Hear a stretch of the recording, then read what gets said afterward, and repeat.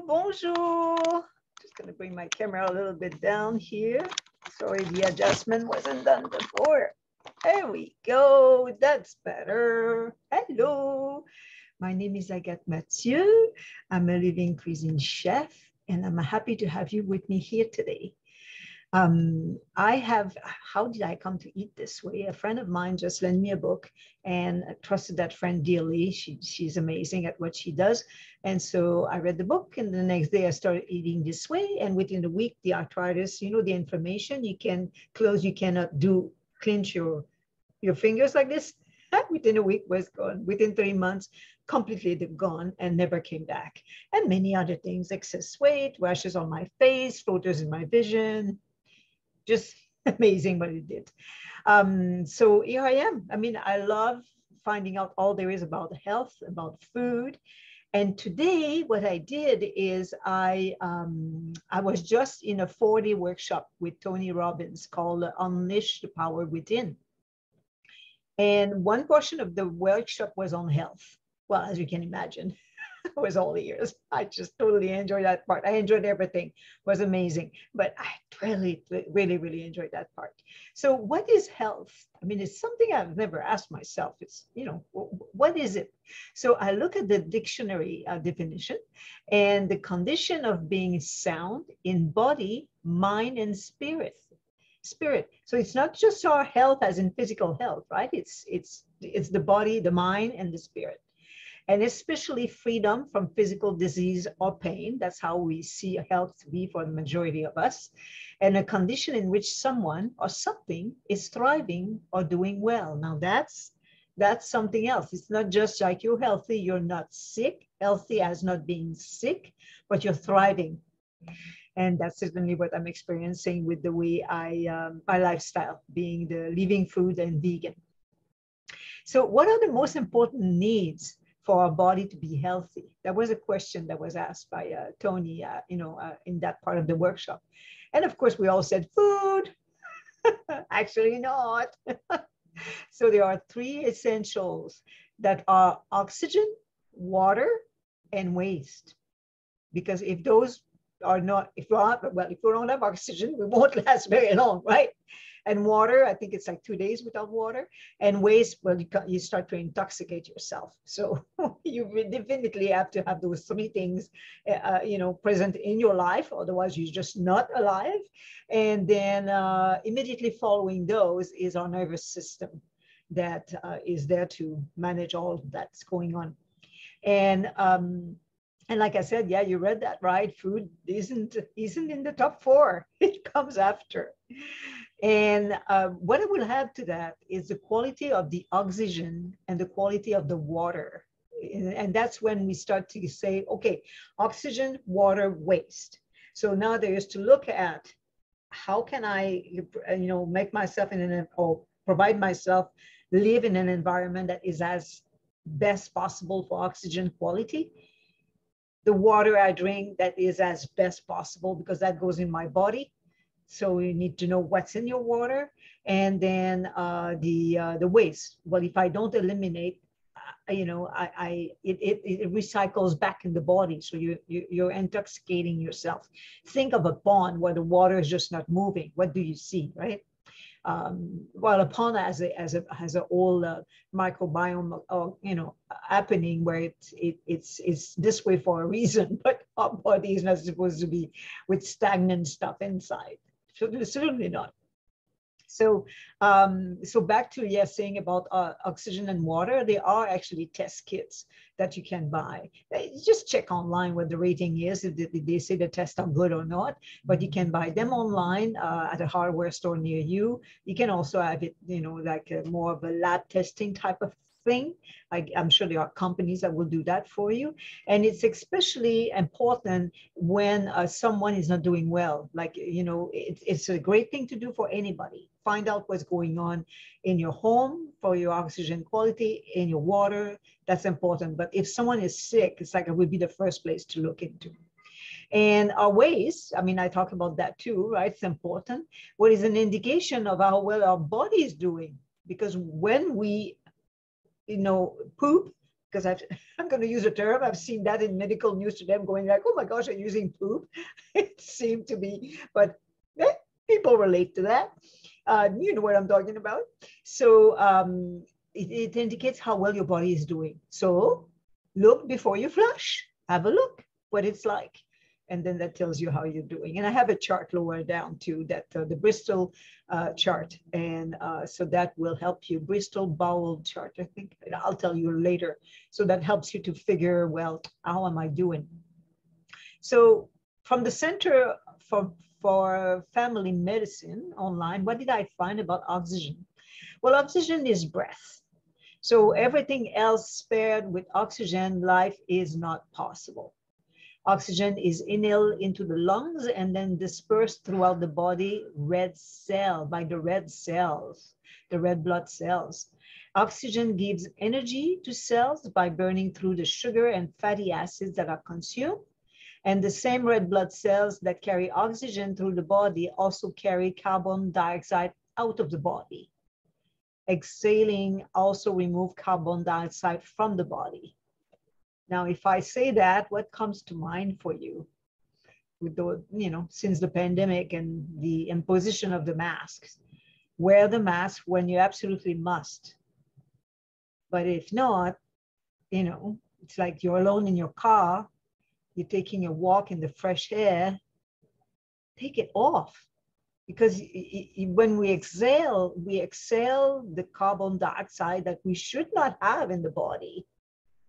So take it off. Now, like I said, the question to ask yourself, what is the quality of the air that I breathe? And okay, I'm looking at the time. When you see me looking down there, it's because I'm looking at the time. I have to stay within that half hour. As mentioned above, test the air quality in your home.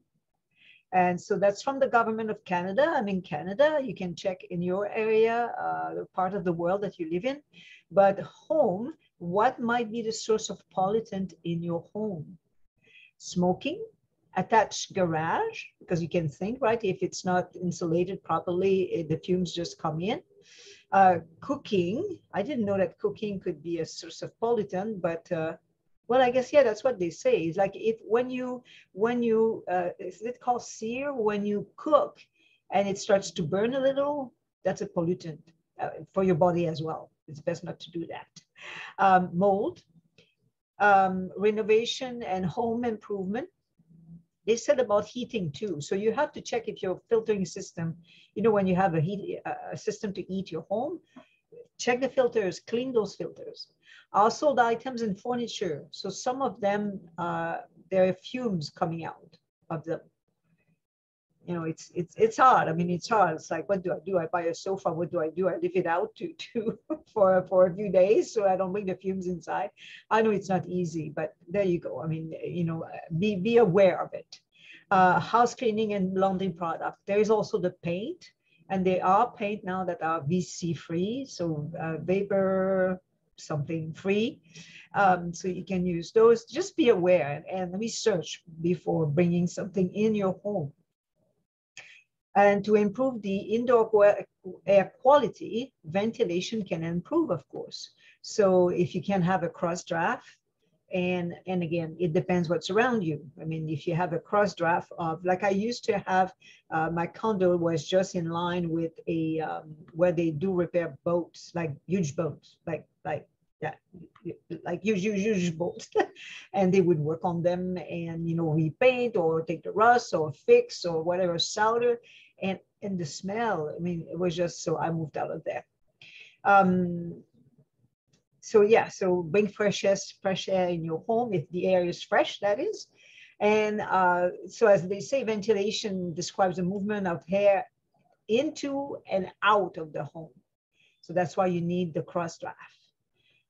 That's why also, like when you sleep at night, ideally you don't sleep with your bedroom door shut, especially for children. I understand if you put them to sleep with the door shut, but after that, please open the door, crack the window open, so they need some fresh air while they sleep. You need some fresh air while you sleep. And test for carbon monoxide, because you won't detect it. That's not something that is seen, smell, taste, you don't. So have And they are, again, it's something you install like a fire alarm, and then it can tell you if that comes on. Tests for mold and chemicals. And I guess those tests have been now found in a hardware store. I saw that online, but do a research as to which one is best. And the best way, what does it say here? Sorry. To improve your indoor air quality are to address sources of indoor air pollution and improve your home's ventilation. So yeah, so you check around what's around you, what might not be good to come into your home, and how you can address that. I wish that you don't have to sell your property like I had to and move somewhere else. The benefit of good ventilation, it reduces the amount of indoor air pollutant, which is trapped there. It's even worse. And it helps to limit the buildup of indoor moisture, which can contribute to more growth. So when you keep your place closed, like no air circulation, mold can start to grow. And it removes the stale air and increases the amount of outdoor air that comes indoor, which is better. So you can imagine, like when people work in building and it's only the ventilation, hopefully they have, again, clean filters, because that's all they breathe all day, and our children in schools. So nature, that's the best place to be. Find out places near the area where you live to breathe fresh air daily. Walk in a park. I mean, the park, usually there are quite a few. If you don't have trees, like a forest of some sort, or a good clump of trees of some sort. And when you are there, stay near the trees, up the trees also. It's amazing. It's so grounding. It's wonderful. And near a river, a lake, an estuary, an ocean. That's the absolute best. Often the cleanest air is found at the coast. Coastal areas benefit from sea winds that bring fresh air in from the ocean. This air is generally very low in pollutants and contaminants. It also contains beneficial salt that can help you to feel revitalized and rejuvenated. And what I'm saying is consider vacationing in areas surrounded by nature. So go in nature when you go vacationing, maybe more than rather than the city, or you do a trip in the city and back in nature. That would give a vacation to your lungs as well. Next is water. And again, it's from the Center for Family Medicine. That's where I have the information. Most of it, I have some more, but I'll tell you as I go. So water is more than a thirst quencher. Almost every system in the body is dependent on water in some shape or form. The human body is approximately 60% water. It varies, right? Some places they say 70%. I mean, it varies, but there's a lot of water in our body. Water regulates body temperature and helps the liver and kidneys to flush out toxins. So you need to have clean water going in to wash off. Water lubricates joints and moisturizes the eyes, nose, and mouth. Even oxygen and nutrients are carried to the cell by water. So without water, the body cannot function. Breathing, sweating, and even going to the bathroom are all ways a person loses water. So that's why it's so important to drink water. To maintain a healthy body, people need to replenish water levels and continue drinking water throughout the day. So you just don't drink and then not at all for the rest of the day. And the standard recommendation to drink is to drink half your body weight in ounces. So for example, a person that is 120 pounds, you drink 60 ounces of water. And I recommend first thing in the morning, drink 8 to 16 ounces of water. Add cold pressed juices in it. Cold pressed, really, don't buy from the store. It's pasteurized, it's not the same. You don't have the nutrients in it.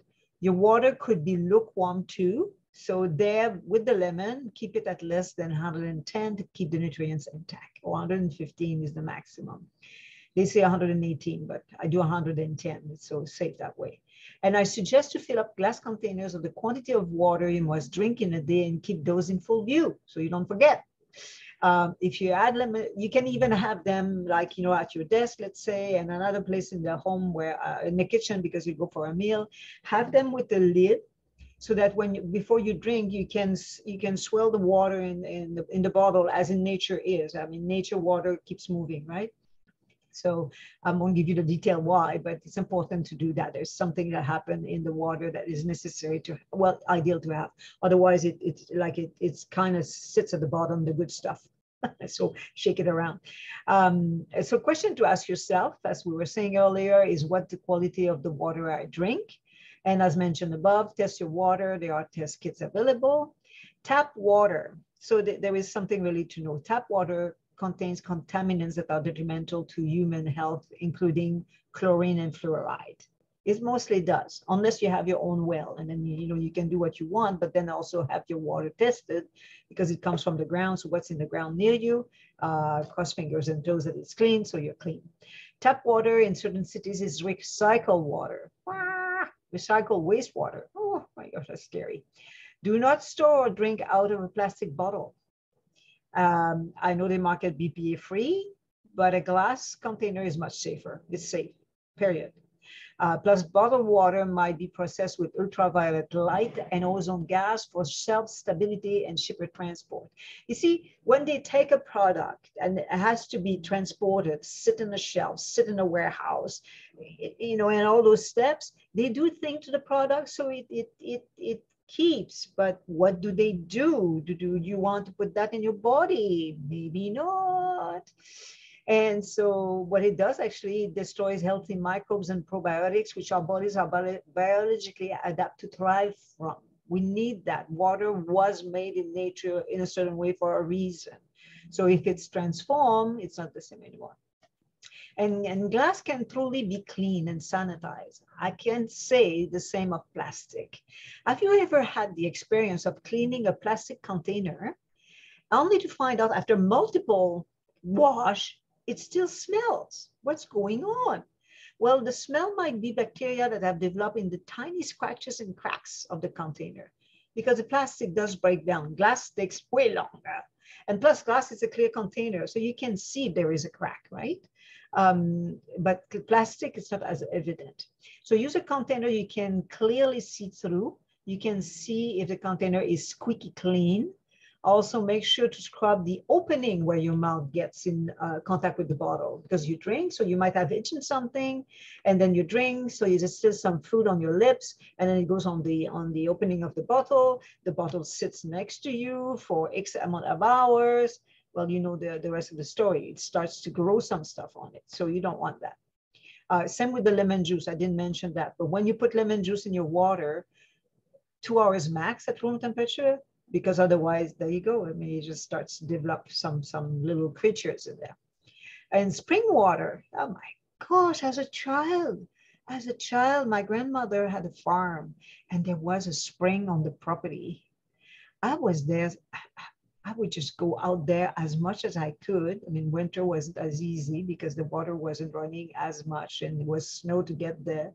But I would just be there. Oh, the taste, it's just remarkable. If you have a chance to really have like spring water in a sense, not spring water in a bottle, spring water out of a spring. That's what I'm talking about here. So good spring water comes from aquifer deep underground. The power of spring water is that it goes through the earth. And let me just see, I move my page, goes through the earth's natural filtration system. Sometimes this means moving up through hundreds of thousands of feet of filtration material. It's hard to believe that a few feet in the water machine could be better than that. Like when they filter, it's not like when the nature filters. Spring water is also abundant in healthy minerals and such as silica, magnesium, and calcium, and contains healthy microbes and probiotic. However, some springs are unfortunately contaminated due to things like fracking. So it's vitally important to make sure to test the spring water before drinking from it. Just like your tap water is the same thing. No different from testing the water that comes out of your tap. So you be the guardian of your body. This is from Find the Spring. That's where this information came from the spring water. Now, waste, and as I was mentioning earlier, it's in Tony's workshop that I, like what, not food, that I discover those 3 important things, which are the oxygen, the water, and now I'm going to talk about the waste. And so if you go on Tony's website, tonyrobbins.com/health-vitality, you'll find lots of great information there, lots and lots. It's fantastic. The quality of our elimination equals the quality of our energy level. So you don't eliminate, as I said earlier, toxicity recycle in the body, and then well, it's supposed to be eliminated. So if it's back in the body, then you've got toxins, right? So when the body waste is stuck inside of our internal systems, it can cause problems by releasing toxin back into our body. 8 signs of that our elimination system needs help. It's interesting. So because it's visual, so you can really see, well, there's some not, but most are, or you feel it, you sense it. So your eyes are not clear and they kind of yellowish or red. You eat sugar or white flour and or drink a lot of caffeine and alcohol, that wouldn't be good. You feel lethargic and constantly fatigued. You experience brain fog. You crave a better quality of sleep. You have bad breath, regardless of how much you care for your dental hygiene. You experience constipation, of course, there you go. And you have acne and skin problems, because our skin is, it's the biggest organ on our body. So when something is on your skin, something isn't doing right inside. You got to check that. How many bowel movement a day? So I looked at quite a few places, and that too I was surprised, because I always heard, like, you have to be daily regular.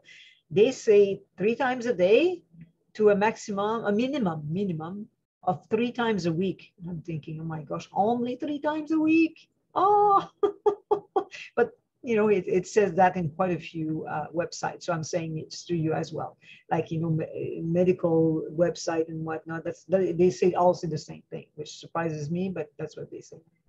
So here we go. So the medical news today says, the fluid intake, the large intestine absorb excess water.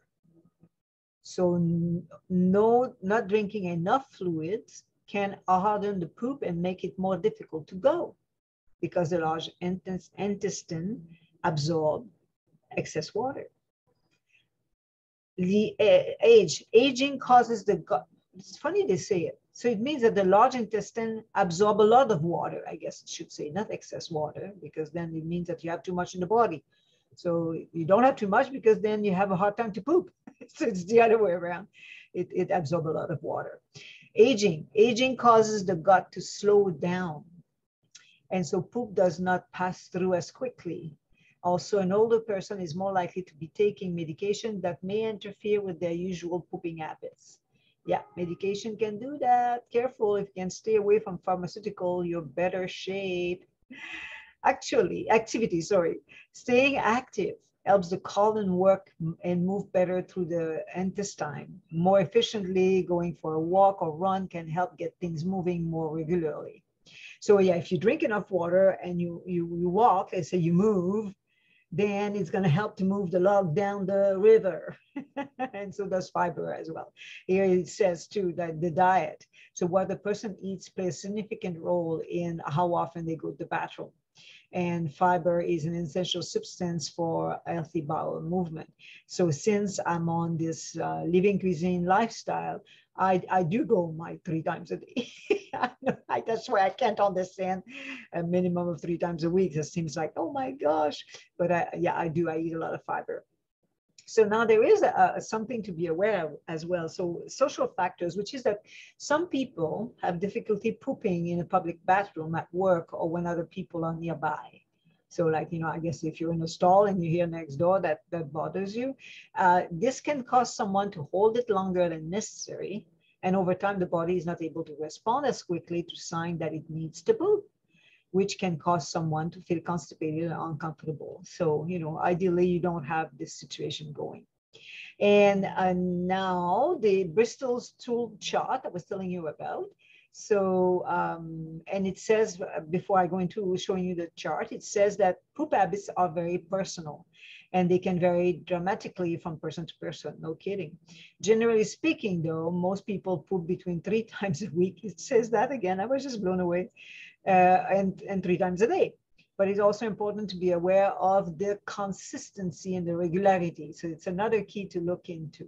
So I'm just going to put my chart here in position, and I will share the document so you can see. There you go. There. Maybe I should do this so you don't see what's at the back. There you are. So you see, the different types that they know of or I've seen. So the first two, which is hard lump, hard to pass, we don't want that. Sausage shaped but lumpy, don't want that. Like a sausage, now it's getting better. You see, there's a little crown. It's like a sausage. It's cracked on the surface, so it's better. Sausage is snake smooth and soft. That's the best. And it looks like a banana. It's true. Well, not as big as a banana for me anyway. I'm sharing my personal stuff here, but it looks like a banana, and would have a similar texture as a ripe banana. And then soft blobs with clear-cut edge pass easily. Again, that's not ideal. Fluffy pieces, like they float and all that, that's not ideal. And of course, we know when it's watery and it's like diarrhea, that's not ideal. So there you go. Now there's something else. So you just go online and do Bristol stool chart, and you'll find that, I'm sure. Now, the other thing they were showing, and that's brilliant, there is a chart, actually. You can print that one, and then you can indicate, because you might not remember, you know, depending on your personality. You might go, oh my gosh, it's been so many days, blah, blah, blah, no bowel movement, or they were not formed properly, and you start to worry about things. So print that chart. Just put in an X when you go, and the day, you know, they say day 1, 2, 3, 4, 5. I mean, it can be Monday, Tuesday. I guess that might be easier than the 1, 2, 3, 4. Anyway, you make it the way it works for you. And then, yeah, indicate, you know, what's going on with your poop. So then you keep track of it. So that's a great idea for that. Okay, so now I'll stop sharing. I'll come back to my, there you go, the rest of my presentation here. Whoopsies, things are moving right, left, and center. Oh, come on, I need this one. There we go. I have all those wonderful notes that I want you to know about because they're so important. The nervous system. Oh my gosh, and it's 11:27. So the nervous system, I'm just going to finish with that. Is the body's command center. The nervous system collects data, processes data, and respond accordingly. Of course, as you know, I mean, otherwise your body, who is orchestrating all of that? It's your nervous system. So, and it's the message tells the heart to beat, the lungs to breathe, the limbs to move. The nervous system even tells the brain how to think. Ooh, that too, I didn't know. Something to look at that.